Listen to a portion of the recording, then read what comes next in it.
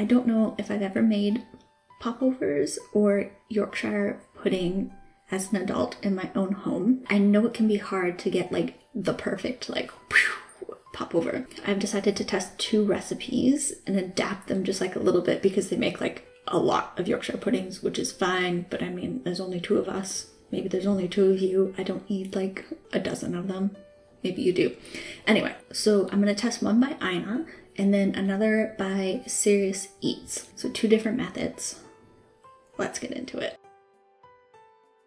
For the Serious Eats popover, you need flour. I'm doing it in a container that you can put a lid on to stick it in the fridge. Salt, 2 eggs, some milk. I'm gonna live dangerously and weigh it out into the container. There's no taking it back, but I'm feeling myself today, aside from the giant mess that I made. And water. I like black pepper, so I'm gonna stick some black pepper in both recipes, maybe amp up the flavor a little bit. Then we'll whisk it all together. Fortunately, the flour got stuck a little bit around the outside, but it did eventually come together. And then we can cover this guy and stick it in the fridge until tomorrow when we bake them.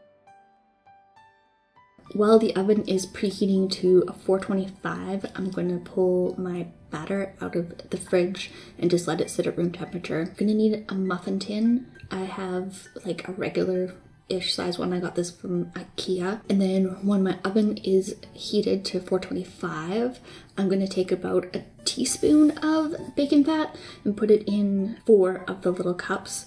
I have about 2 cups of batter, so it should be like a 1/4 cup each. Use an oil that has a higher smoking point. You're gonna be pretty safe with like any vegetable oil, bacon fat. I don't suggest using butter. I think it'll like brown and burn before anything happens. I suggest using the cups on the very outside of the sheet. It'll allow for like maximum heat. Then I'm going to place the muffin tin and bacon grease in the oven and heat it for 5 minutes. Set a timer, it'll be your friend. After that 5 minutes is passed, I'm going to take it out of the oven equally as I can, divide it between the 4 fat-filled cups, fill the little cups halfway to 3/4 of the way full, and then stick it back in the oven right away. Bake until they're golden brown. I did it for about 15 minutes. I think I could have gone at least another 4 minutes longer. The critical part is you do not open the oven door at all. Not a good idea for the first 15 minutes. You want these guys to like pop up and set. It's fun to watch them while they're doing it. At first you think nothing is happening, and then all of a sudden they're just like little volcanoes. It's very cool. You can remove them from the oven. I noticed that there was still some like bacon grease in the very middles of them, and the nature of the beast is this is sort of like a very puffy, airy thing. So I took them out of the muffin tin and put them on a rack upside down so that the bottoms are facing up, in hopes to preserve some of that like height and to let the fat drip out. And then I'm gonna let them cool. For Ina's recipe, while the oven is preheating to 425, we're going to combine milk, an egg, salt, black pepper, olive oil. She calls for melted butter. I didn't want to melt 1.5 teaspoons of butter, so I decided to switch it up with olive oil. Flour, whisk it all together until it's like cohesive.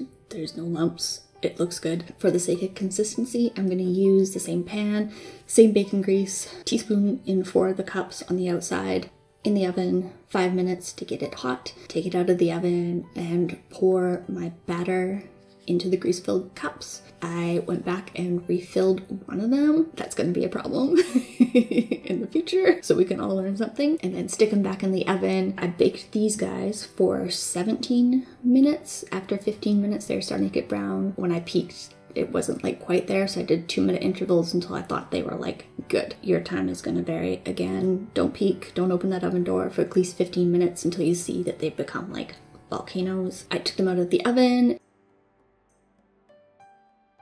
I did the same thing where I put them on a cool rack upside down to see if any of the grease can drip off and hopefully to preserve that height. So I think now it's time to do a little taste test. This is the one that I poured that little bit of extra batter into, and it didn't create the traditional hole. It sort of stayed like full. These are the Serious Eats ones, and these are the Ina ones. The Ina one, it feels nice and airy. Oh yeah, that'd be good with gravy. The Serious Eats one. Yeah, I totally could have let these guys cook for a few more minutes. You can't go wrong if you're like, shit, I need Yorkshire puddings right now. I mean, these are perfectly fine. I think they turned out really well for just like a get it done in a matter of minutes. And if you think about it beforehand, I think people would be pretty blown away by these guys. Thanks for watching, guys. Bye.